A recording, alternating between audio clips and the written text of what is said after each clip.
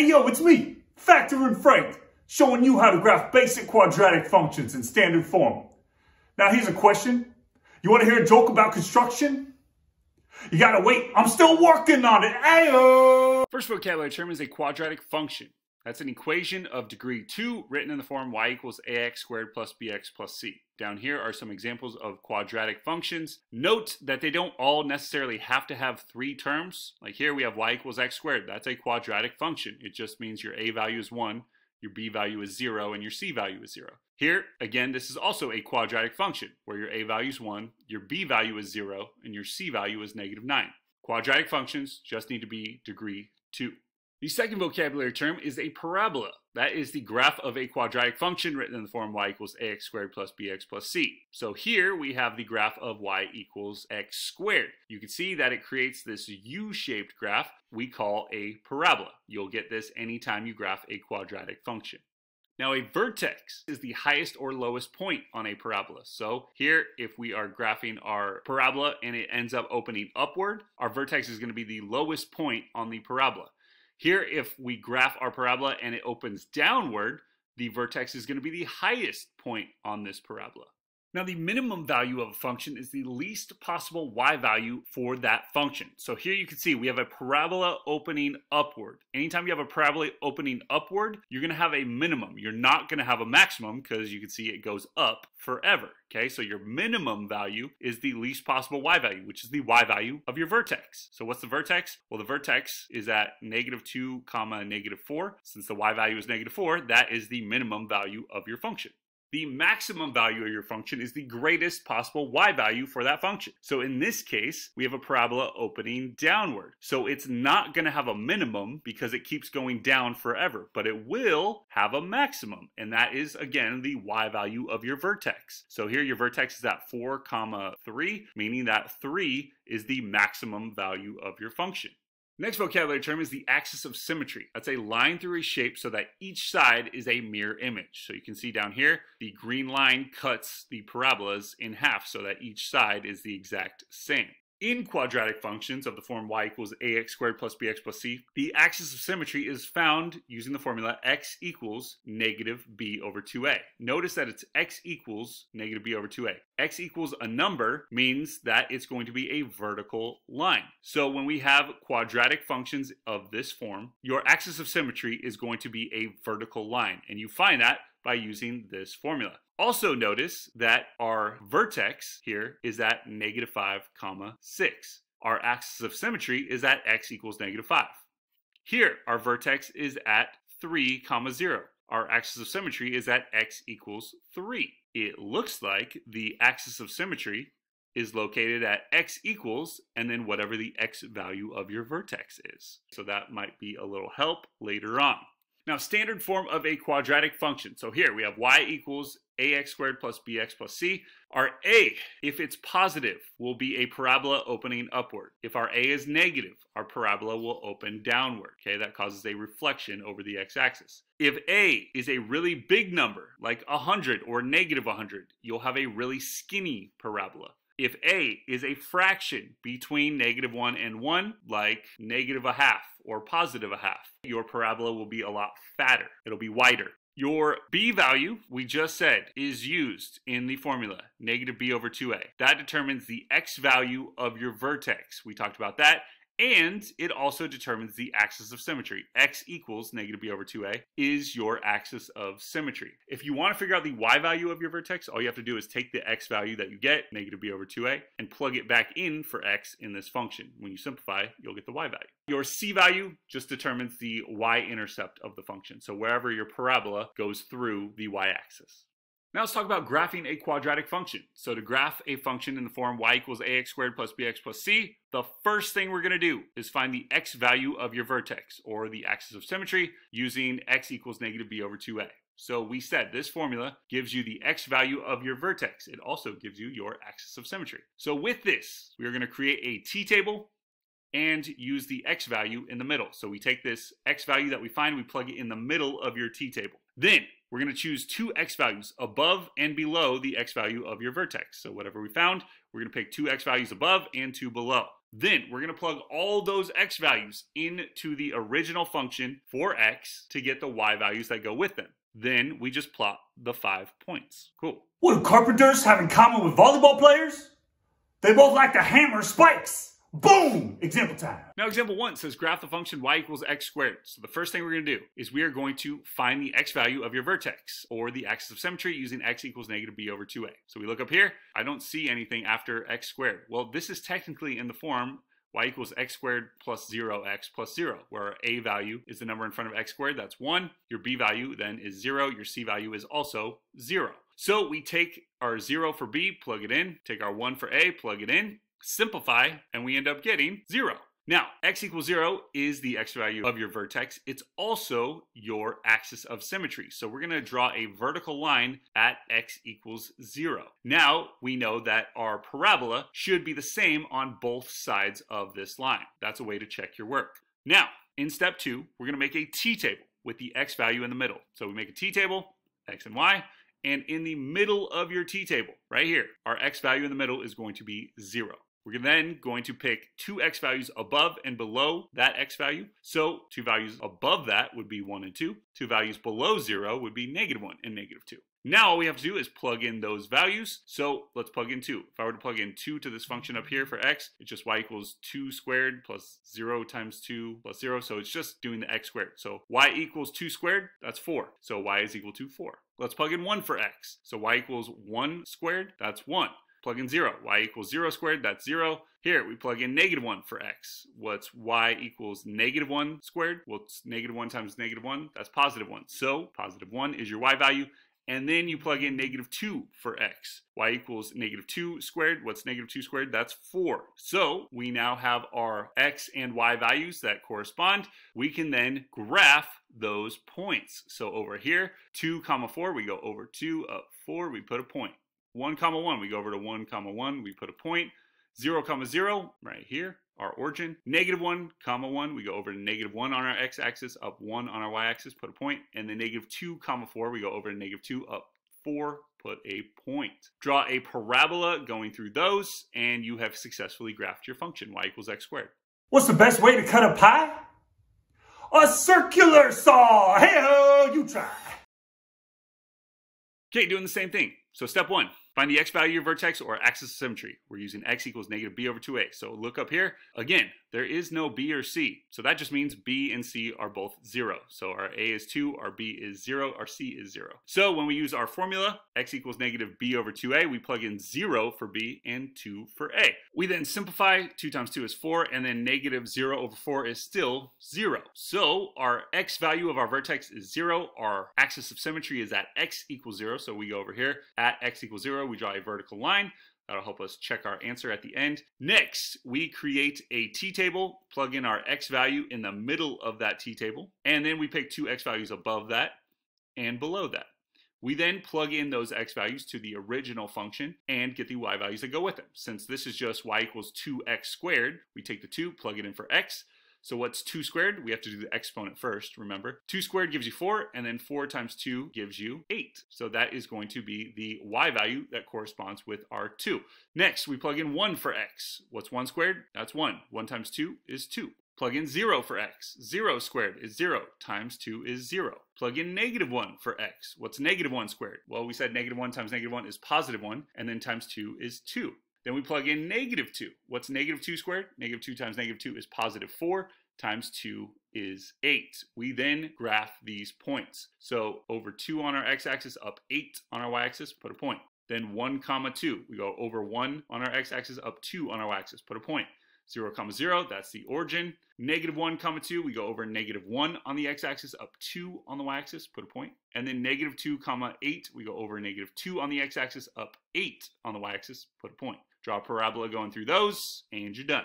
Now example 2, doing the same thing. Step 1, find the x value of your vertex or axis of symmetry using x equals -b over 2a. So we look up here. Again, there's no b or c. That just means they're both 0. So our a value is -1/2, our b value is 0, our c value is 0. We plug those in to our formula here, and when we simplify, 2 times -1/2, the 2 and this 2 cancel out. You just get -1 down here, and the negative just makes it +0 over 1, which simplifies again to 0. That means our axis of symmetry is going to be at x equals 0. That's the vertical line right here. And once we have that, we can then create our t-table. We're going to put 0 in the middle of our t-table for the x's.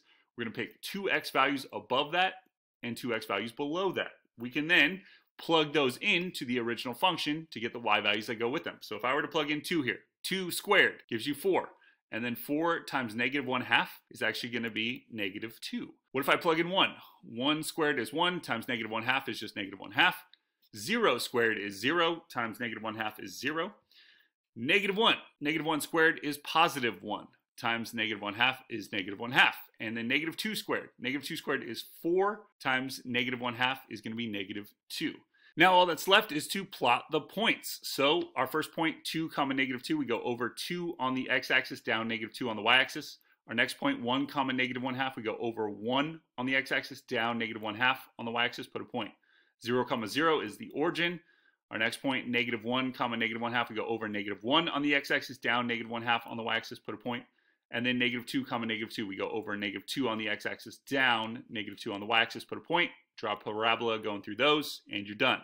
Hey, why couldn't the family accept their new kitchen faucet? They wouldn't let it sink in. Oh, you try. Okay, same thing. So step 1, we want to find the x value of the vertex or axis of symmetry using x equals -b over 2a. So up here, we look, and again, there is no b or c value, which just means they're both 0. So our a is 2/3, our b is 0, our c is 0. We plug those into our formula for the axis of symmetry here, and what you end up getting, 2 times 2/3 is 4/3, and then -0 over 4/3. 0 over anything besides 0 is going to be 0, so that's easy. We then know that our axis of symmetry is again at x equals 0, so we can draw that. We know our parabola is going to be the same on both sides. We also can now plug that in the middle of our t-table. So we create a t-table, plug that x value in the middle, pick 2 x values above and below 0. We then plug those into the original function to get the y values that go with them. So if I plug in 2 for x squared, 2x squared is 4, and then 4 times 2/3. 4 is the same as 4 over 1, so 4 times 2 is 8, and then 1 times 3 is 3. So you get 8/3 or 2 2/3. You then plug in 1. What's 1 squared? That's 1 times 2/3 is 2/3. 0. 0 squared is 0 times 2/3 is 0. Plug in -1. -1 squared is +1 times 2/3 is 2/3. And then -2, if I were to plug that in, -2 squared is 4 times 2/3 is again going to be 8/3 or 2 2/3. Next, you then plot these points. So we have 2 2/3. We go over 2 on the x-axis, up 2 2/3 on the y-axis, so almost to 3. We put a point. 1 2/3. We go over 1 on the x-axis, up 2/3, almost to 1 on the y-axis, put a point. 0, 0, that's the origin. -1, 2/3. We go over -1 on the x-axis, up 2/3 on the y-axis, so almost to 1, put a point. And then -2, 2 2/3. We go over -2, up 2 2/3, so almost to 3, we put a point. We draw a parabola going through those points, and you're done. Now example 3, doing the same thing. So step 1 is to find the x value of your vertex or axis of symmetry using x equals -b over 2a. Here we have y equals x squared minus 9. So we have an a value of 1 and a c value of -9. So because there is no x term, just x, that means that your b value is technically 0. So if we were to figure out what our a, our b, and our c values are, we can then plug those in to this given axis of symmetry formula. And when we do, we simplify and we end up getting 0 again. X equals 0 is the axis of symmetry. We draw that vertical line here so that we know where our parabola should be the same on each side of that. We then go ahead and make the t-table. We plug in our x value in the middle of that t-table and pick 2 x values above that and below that. We then plug those x values into the original equation. So y equals x squared minus 9. So what we do is we take 2, plug it in for x. What's 2 squared? That's 4. And then 4 minus 9 is going to give you -5. What about 1? We plug in 1 for x. 1 squared is going to be 1 minus 9 is -8. What about 0? 0 squared is 0 minus 9 is -9. Plug in -1. -1 squared is +1 minus 9 is going to be -8. And then -2, plug that in for x. -2 squared is 4 minus 9 is -5. We then plot those points. So 2, -5. We go over 2 on the x-axis, down -5 on the y-axis, put a point. 1 comma negative 8, we go over 1 on the x-axis, down negative 8 on the y-axis, put a point. 0 comma negative 9, we go over 0 on the x-axis, so 0, and then down negative 9 on the y-axis, put a point. And then negative 1 comma negative 8 over negative 1 on the x-axis, down negative 8 on the y-axis, put a point. Then negative 2 comma negative 5 over negative 2 on the x-axis, down negative 5 on the y-axis, put a point. Draw a parabola going through that. And this time, your vertex is at 0 comma negative 9 instead of being at 0, 0. Why didn't people like the overconfident bathroom remodeler? He was too cocky. Hey-ho, you try. Okay, doing the same thing here. So first, we need to figure out what is the x value of your vertex or axis of symmetry. In order to do that, we need to figure out what's our a, b, and c values. So up here, we have negative 2x squared plus 4. That means there is no just x term. That means your b value is again going to be 0. So our a is negative 2, our b is 0, our c is positive 4. We plug in those to our axis of symmetry formula, we simplify, and we end up getting 0. Now we have our x value of our vertex and our axis of symmetry, so we can create our axis of symmetry at x is equal to 0. We then plug that x value in the middle of your t table, pick two x values above that and below that, and then plug those into the original function to get the y values that go with them. So 2, if I plug that in for x, 2 squared is 4, times negative 2 is negative 8, plus 4 is going to be negative 4.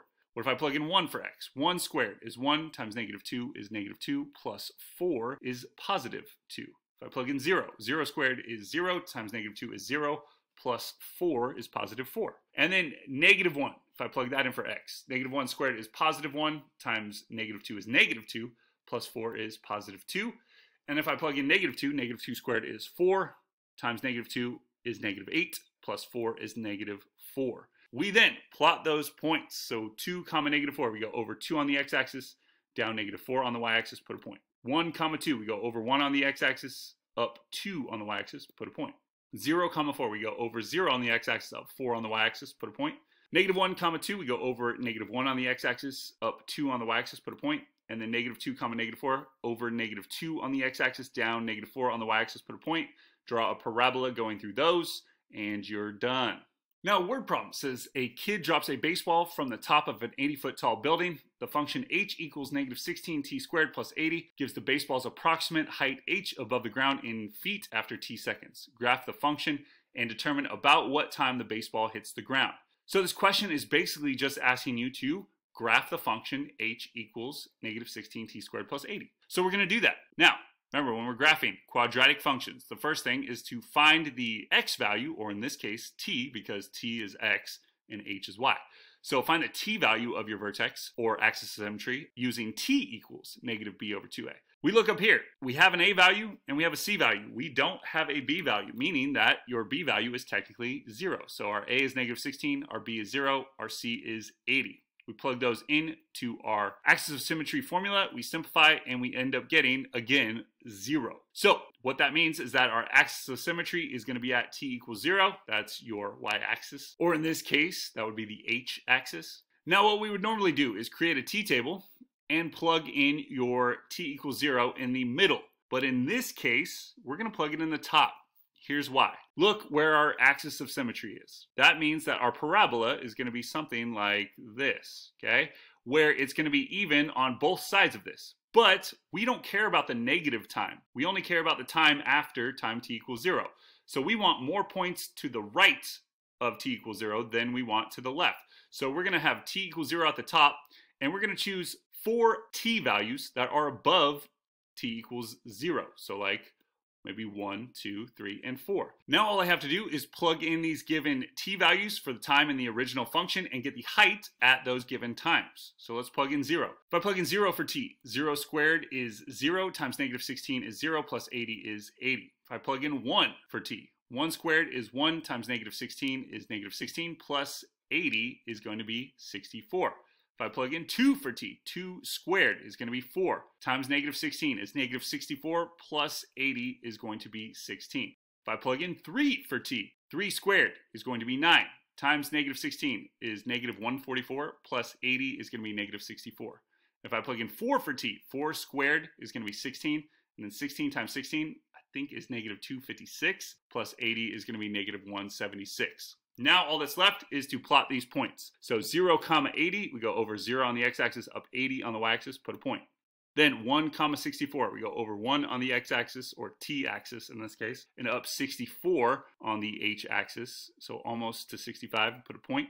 2, 16, we go over 2 on the t-axis, up a little bit above 15 on the h-axis, put a point. And then the next point is 3, negative 64, so over 3, and then down, oh, that's way off the graph. So the next 2 points are way off the graph. So from here, we can graph our parabola. Now again, remember the axis of symmetry cuts it in half, meaning that half of it's going to be on this side and half of it's going to be on this side. So our parabola is going to look something like this. Now, how does this help us? Well, we're trying to figure out what time the baseball hits the ground. Since h is feet, that means that at h is equal to 0, that would be the ground. Then it looks like our graph crosses the t-axis at about 2.2, 2.3, something like that. So we could say that after 2.2 or 2.3 seconds, the ball will hit the ground. That's how you know.